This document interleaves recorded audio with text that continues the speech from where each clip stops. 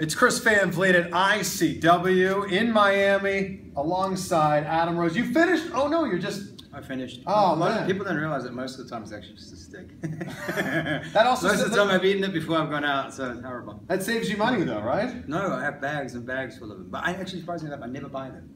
I'm always given them, so it's all right. Really? Yeah, how does that work? Fans Grims, the last 2 bags were given to me, so they're not laced with LSD. I'm doing well. And you don't know. You're just trusting the fans. I just trust them. And if they are laced with LSD, well. That makes for a really interesting match. Yes, exactly. What is there a certain flavor, a go-to flavor? I actually just like, it's the strawberry with the bubblegum in the middle. I don't like Tootsie Pop, the toffee deal. I hate the toffee deal. I remember how many times in a row they would give me the toffee deal, and then as I was about to go out and notice it was toffee deal and have a tantruming gorilla before we know it's toffee! I can't do anything with toffee! Alright, it's get stuck in your teeth, and the whole match you get this piece of toffee just stuck in it. It's horrible. What was this music you came out to tonight? It sounded similar to the music we heard in WWE. That's above envy. It's the original song, actually. That was the song that played once on NXT, and then they changed it because obviously WWE likes to control all their things. And at that point, there was something going on where they needed to have all ownership of all music, and then they changed it to try and make it sound like, but not quite. But this was actually the original soundtrack. That's actually the song I wanted, the entire time. I like that song. Much better, right? Oh, yeah. Way better. No offense, WWE did a great job. Yeah. Yeah, thumbs up. This was your character that you came up with. Yes. Basically, I mean, we all saw the E60 thing, which I think was fascinating. Thank you. How much attention did you get after E60? A lot, but the funny thing is it was a dissected audience, and this was something that was told to me when I got up there. It's 2 different audiences that watched E60 and that watched Raw. The people that watched E60 were mainstream audience people. They weren't necessarily wrestling fans. They were people just in general, sports fans just in general. And then we had our wrestling audience. And so it was a dissected audience. It didn't necessarily impact the wrestling audience the way people thought it would. Because at one point there was meeting after meeting after meeting. Do we change his character? Do we make him this? And then what are we going to make him? A family man? It was like, what do we do with him? And eventually they were like, well, just ignore it and let's move on. So it was one of those things. Same with the bunny. We don't know what to do, so let's just ignore it and move on. Okay. Yeah, and it just kind of disappeared. Yeah. Gimmick. Same thing. It was like, I think it was Road Dogg. They were in a meeting for 2 hours before Raw saying, who is going to be the bunny? And they couldn't decide, because I wanted Gabriel to do it, because he was my friend from when I was 15 and he was 16. His dad trained me and we've known each other our whole lives. So let him do it. They were like, well, no one really knows him anymore and they don't really get the reaction they want. Then there was a suggestion that Vince McMahon do it, and I was like, what's the payoff? I don't get it. And they're like, well, we don't know where to go, so why not have a crazy billionaire just do it? Well, it could be like the higher power. Exactly. And then it was Hornswoggle. Remember that? Anyway, so it's like, I mean, they just didn't really know where to go, because at one point the bunny had a huge amount of momentum. Of course. And then everything's like a curve. You got to catch it on the apex of the curve when it starts to drip. So when I finally did attack Bunny, they cheered me for it and it ruined everything. So I don't know what to do with it from there.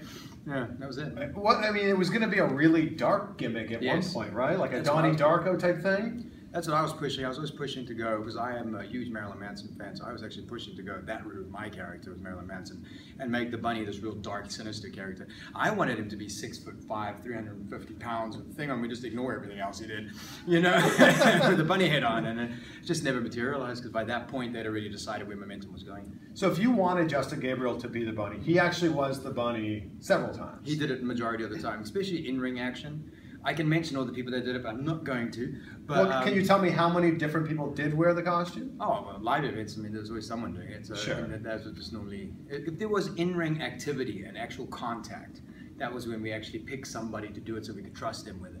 Justin was the guy who did it mainly, and that was the guy I was pushing to do it, but they didn't feel we could get the momentum we needed on it. I feel if we had run a couple of vignettes explaining the back history, explaining everything else, we could have done something with it. I also pitched to have someone from the 80s do it that was necessarily out of work and needed the job, and then I could, like, you know, beat on him and humiliate him and make him my slave and that type of thing, and then he'd beat the crap out of me at the pay-per-view. So it's like, there was so many different things we could do with it, but we just didn't know how to play it off. I love how many people that are now in WWE or NXT that were Rosebuds for you. Who are people most surprised to find out? I think Braun's probably the guy who can't live it down. And the funny thing about this is Braun's the nicest person in the world. People don't know that, but he's actually probably one of the nicest people. And he's country voice. He can sing country music. People don't know this. Braun Strowman, if he sings country music, you'll fall in love with him. You will. He could sing a country song like no other. Anyway, so he's got an amazing voice, Braun, and he was also at one point my Rosebud general, because he used to control all the others. And I still remember we were at a Raw the one day, and Braun was like, "Everyone, listen up! This is about Mr. Rose. It's not about you. And I was like, Braun, calm down. There's no need to be about the whole thing.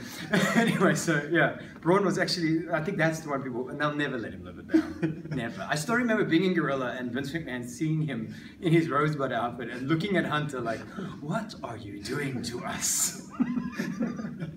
I noticed you didn't do the trust fall here tonight. Do you not trust these Rosebuds? I don't trust these Rosebuds. I love them, but I don't trust them. In fact, I don't trust many people do the trust fall with anymore. That was the bane of my life. People don't realize that the trust fall was the bane of my life. We were supposed to do it once off on a debut and done. The next thing I know, for a year, I had to rehearse trust falls with extras that I didn't know. I had to come in before rehearsal started, gather all the extras, rehearse my trust fall, and then they could all go be extras amongst themselves. But it was a miserable time for me because I had to always put that together. Every time I get to Raw SmackDown, I had to go find all the extras and put them together and go to trust fall. It's a terrible pain in my butt. So, it truly was a trust fall. It was. And luckily, can I say this? Can I say it? Never dropped me once. Yeah. Not once was I dropped, unless we meant it, but not once was I dropped. So you're standing Even when they dropped me, when I meant it, they made it look like they meant it, so it didn't look right. But the point is, they could not drop me. There was always someone willing to catch me. You announced that this year is going to be your final year of wrestling. Was that always the plan? It wasn't, but I feel like it's time to move on to other things. I don't want to be one of those guys that's hanging on and hanging on and hanging on and hanging on. It's done. It's had its life, it's over with, and it was fun while it lasted, and it's now time to move on to other things. You know, I've got a wife, and I've got 2 kids, and I got other business interests, and I just feel like I can't justify being here if I'm half foot in, half foot out. Sure.